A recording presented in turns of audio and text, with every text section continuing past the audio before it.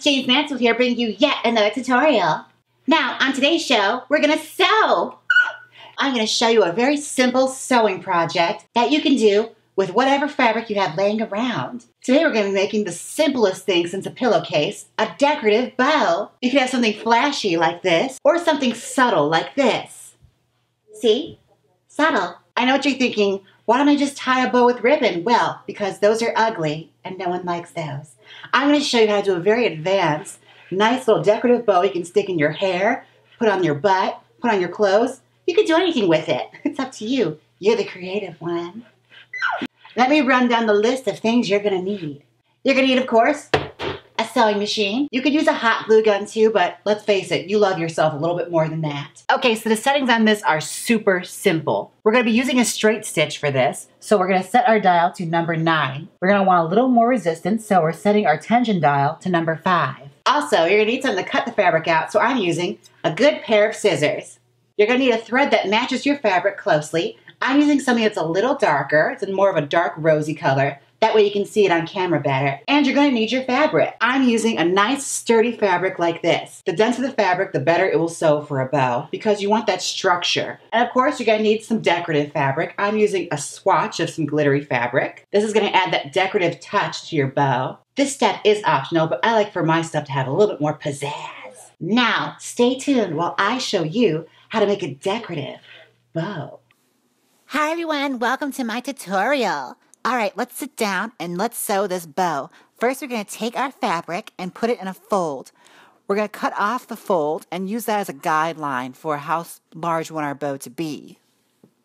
You can make this bow as big as you want. It's completely up to you. I'm doing something a little bit on the smaller side because I don't want a huge massive bow in this fabric because I want to use it for a different project.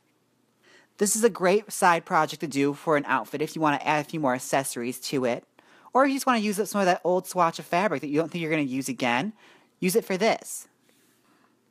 And you want the fabric to be folded long hot dog style. It's kind of like in grade school. Now that you have your fabric greeting card, keep it folded that way. Take out some straight pins and pin it together. This is an optional. This is quite an easy cutout. You don't really need the pins, but I just like the added bit of precaution, you know, because you never know what might go wrong. Now this guy is pinned, we're going to feed it through the sewing machine. It does not really matter what end you start on. We're just going to sew along the sides just to close off all of those seams. You could backstitch it as well to lock in your seams, but this is such an easy sew that you really don't have to worry that much about it. It's not going to come apart. Now that it's all sewed together, we're going to pull apart the center. Take each side and just pull it apart so that it's separated from the inside. And taking your scissors, you're going to cut one side in the center, creating a slit in the back of it. This is going to act as the back of your bow. And then we're going to take the fabric and pull it inside out of itself. That way you can see the nice rectangle you just sewed together.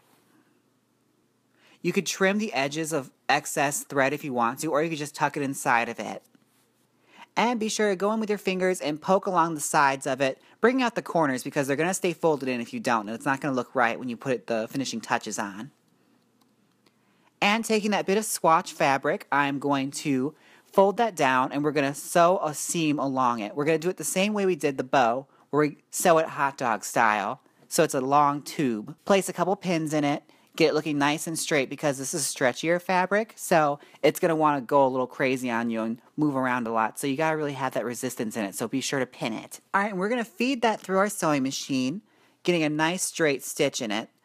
You don't really have to worry about using a stretch stitch for this fabric because it's not going to stretch. We're just using it to finish off a garment, so it doesn't really matter how you sew it. Just as long as there's a nice straight stitch in it, it should be fine. And like we did before, we're going to turn that inside out of itself. Be sure to take all the pins out, and then we're going to just take your time, go slow with it, because if you go too fast, you might poke a hole in one of the seams, and you have to re-sew it, and it's just going to be a pain in the butt. It's going to look a little weird, like an uncircumcised, wiener or something. Alright, we're going to lay that flat, and be sure to have it flat against the table. Now we're going to gather the fabric. What gathering is taking pinches of fabric and creating ruffles with it. This is going to create that basic structure of the bow. And be sure to have that cut we made in the back of it in the back of the bow. That's going to be the back of it. Be sure of that. Taking that scrap fabric, we're going to wrap that around the front, and be sure to have the seam of the scrap fabric in back as well. You don't want that front and center for the world to see because it's just not attractive looking. And we're going to put a basic stitch in the back of that to connect the two together, and take your scissors and cut off the excess, and you're good to go. Stick a pin in there and you have a hair bow, or just stitch it to a costume. It's completely up to you. I'll see you guys soon. And if you're not interested in sewing, just look at my cleavage and wait for the video to be over, okay? Welcome back. This is the final result. See? You could do so many things with this. You could put this on your outfit, put it on a handbag, put a clip on it, and put it in your hair. I think I'm going to do that right now, actually. Look at that. I'm the prettiest girl on YouTube. Now, I know you all have been asking me for merch, and I finally got some. If you go to jaymesmansfield.com/store, you can pick up my cosmetic bags. Look at that. Look at that bag. You can put so much in that. You want that bag. And of course, my handy dandy Jaymes Mansfield pocket mirrors. But it doesn't stop there. I also have apparel available now. Just go to www.dragqueenmerch.com/collections/Jaymes-Mansfield and pick up some of my fabulous t-shirts. Anyways, thank you so much for watching my video. Don't forget to like, comment, and subscribe, and tell me what you want to see next. If you have any ideas, be sure to write them down below. I am listening. Until next time, kittens. Bye.